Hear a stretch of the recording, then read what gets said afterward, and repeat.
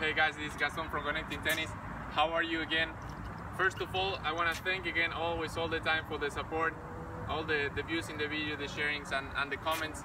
I actually love how you guys are interacting with all that. There were a lot of comments of people saying that I look like Djokovic and that my forehand in the video of the forehand looks like Djokovic. Well, thanks for that. I take the compliment. I wish I had a Novak Djokovic forehand, but okay, if you guys think it looks like it, alright, I'll take it. Today what we're gonna be doing is actually a two-handed backhand. Okay, I'm gonna be explaining you, I'm gonna be showing you the things that you need to have in mind when you're trying to learn a two-handed backhand. So, and the way I like to teach it, okay, is the easiest way to then be able to control your hands here. Right hand, if you're a righty like I am, continental grip. Remember, as I show in the video in the service slice, okay, you see my finger, I don't have my racket here, I have it there in the edge, to have a free wrist over here. The second hand, okay, the lefty, you open here, you meet the racket in the middle and you close. This is gonna allow you to get balls in all the heights, okay, from low balls, high balls, okay, balls in the height of the hips. So with this grip and having this in mind, remember when we talk about the forehand, we were talking the first thing you do is this rotation over here.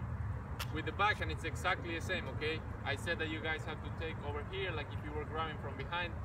So here is the same. When the ball is coming to you with the grip here, okay, the first thing you do is gonna turn 45 degrees, okay, and try to reach something behind. You see that I'm not turning my legs like this or my hips, I'm turning my shoulders, okay? Somebody that I love who does this is Murray. I think he's probably one of the best players that shows this. A lot of videos of him training in slow motion where the first thing he does is just a split and the turning of the shoulders. So let's go step by step.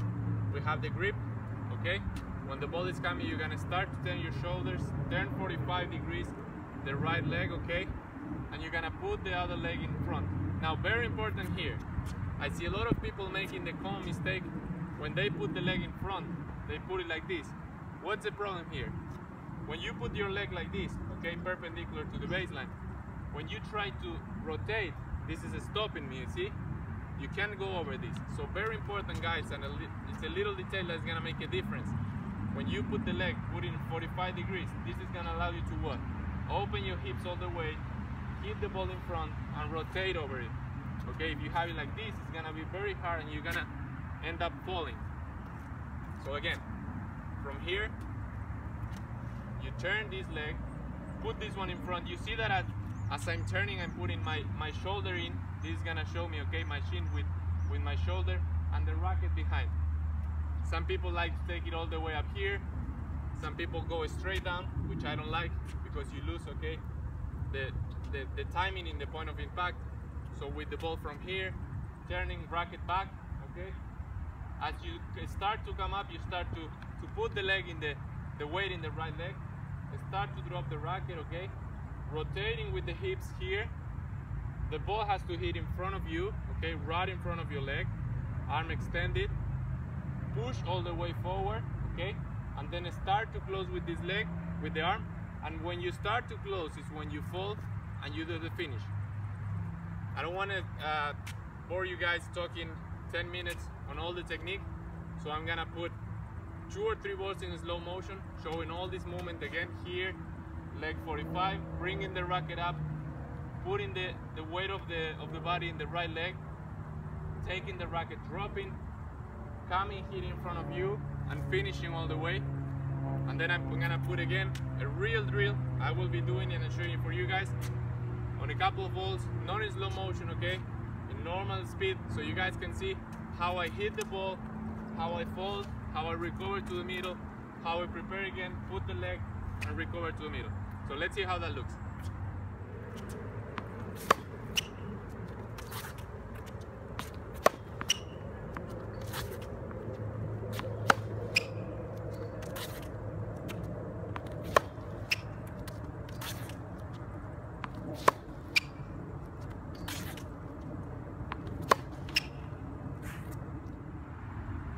Okay, so there you could see how I hit the ball, and I did it when I fall.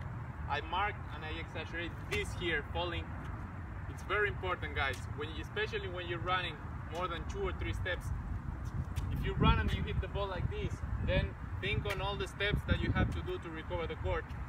So very important that I mark here, falling, and this is gonna make you ready, okay, for the next ball, to go to our side, to run forward, okay. So I marked that falling. I remember when I was learning it, when I was 13 or 14, my coach used to get crazy because I was lazy and I never do this falling, and I was trying to hit there with the hands and coming back. So please, with the time I understood, and I don't want you guys to make the same mistake, okay, hitting, falling, the footwork is the key, okay.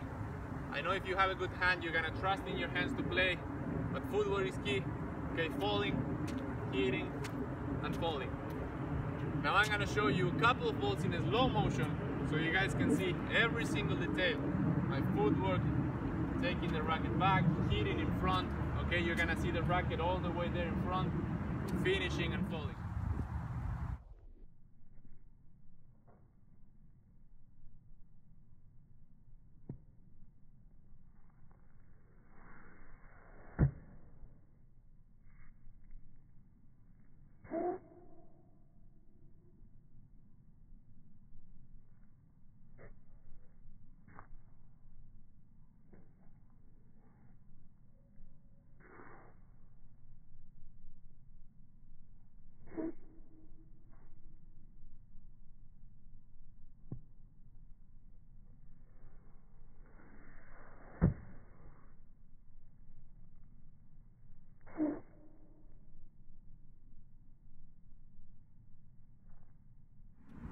Okay guys, so there you could see, okay, in a fast motion, slow motion, all the details, the footwork, taking the racket back, okay, putting the shoulder in and everything.